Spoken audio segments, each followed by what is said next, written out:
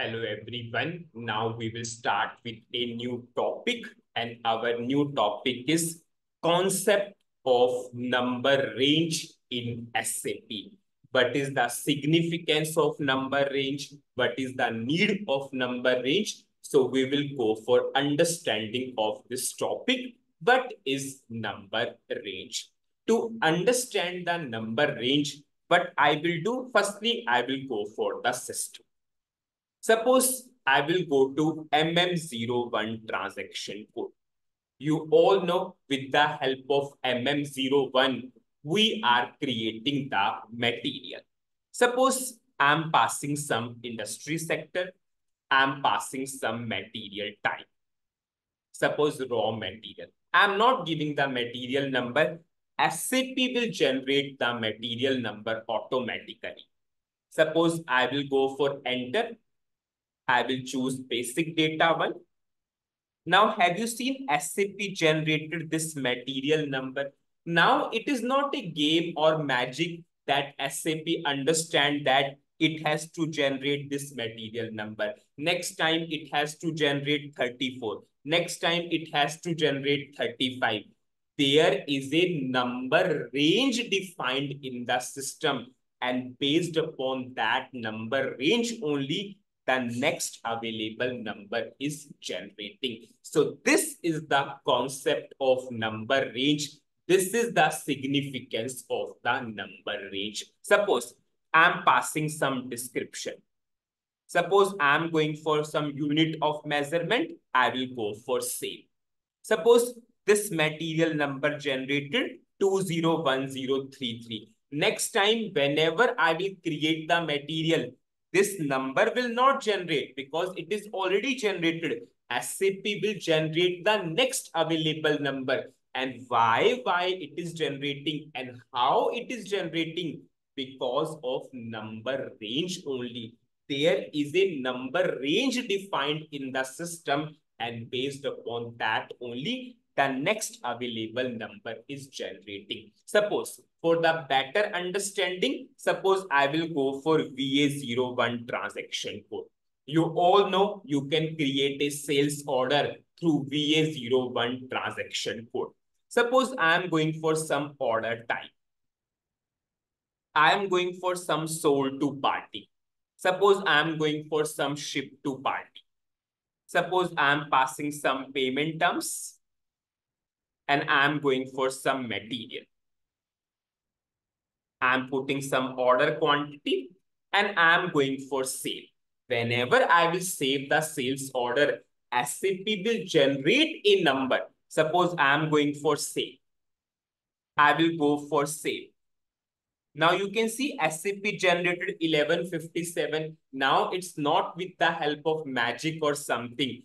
There is a number range defined in the system. Based upon that only SAP is generating the material number or sales order number. There is a number range defined for the materials. There is a number range defined for the sales order, and based upon that only the next available number is generating.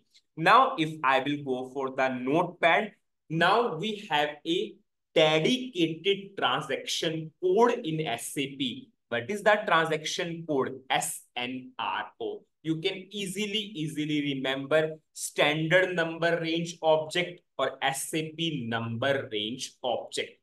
With the help of this transaction code, we create the number range object. Suppose I will go for simple understanding.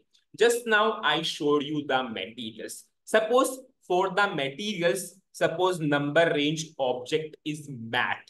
And what is the number range? Suppose system will generate the material number between 1 to suppose 10,000. So whenever we will generate the material number, whenever system will generate the material number, it will generate between 1 to 10,000. It will go for 1, 2, 3, 4, and it will go till 10,000. Yes, next time we can increase the number range. That's a different thing. So with the help of SNRO transaction code, we will create a number range object, and we will define the number range to that number range object. This is the number range object for the materials, and this is the number range. Suppose if we just now I showed you the sales order. Suppose for the sales order, the number range object is sales. And we are saying that system will generate the sales order number between 10 to between 100 to 10,000. Then in that case, whenever I will create the sales order, system will start the sales order number from 100. It will go for 101, 102, 103, and it will go till 10,000. So this is the number range object for the sales order, and this is the number range. Anyways, whenever we will go for the practical part, we will create a number range object also. We will assign the number range also, and then we will do the practical part also. As of now, if I will show you what is the number range object for the material, or what is the number range object for the sales order. Suppose simple understanding. Someone comes to you and say, okay, tell me what is the number range object for the material.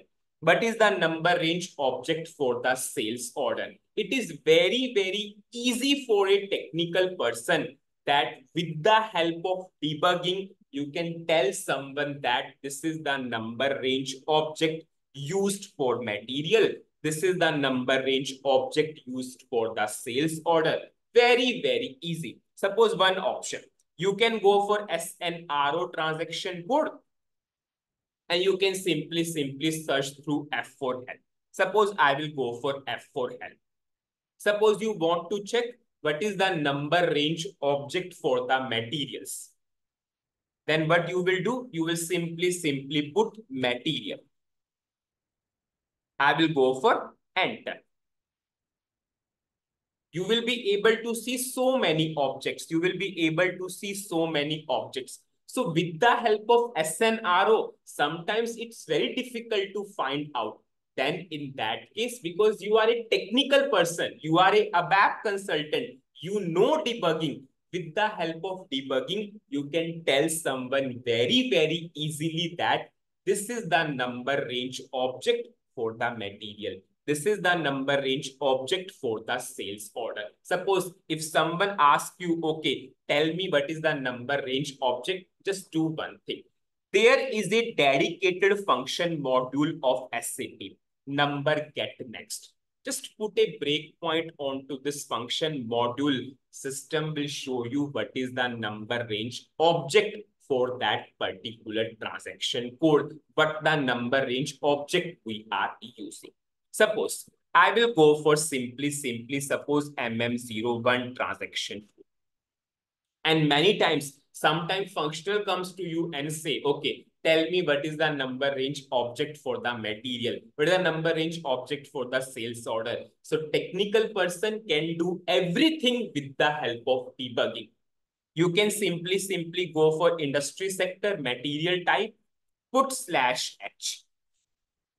You all know with the help of /h, we can on the debugging. It is a transaction code for the debugging. System will enter into the debugging mode. Go for breakpoints. Breakpoint at statement. Just go for function module, or you can directly go for function module also. Breakpoint at function module. It is very easy to remember the function module. Number get next. I will go for enter. Now I will simply do F8. Now you can see I'm inside this function module, number get next. Just see this function module. If I will double click here, what is the number range? This is number range serial number 10. If I will double click here, what is the object? Material NR. So it is very, very easy for you to tell someone that this is the number range object. Suppose now you can go to SNRO. Suppose now if I will show you through SNRO, This is the number range object. This is the number range object. If I will display, now you will understand. Anyways, whenever practical will start, you will understand more. This is the number range object. This is the number range object. Now for this number range object, we define the range. If I will click here, there is a button here, intervals. Display the interval. You can see we have so many serial number, but the serial number is 10. 10. This is the 10 serial number. This is the 10 serial number.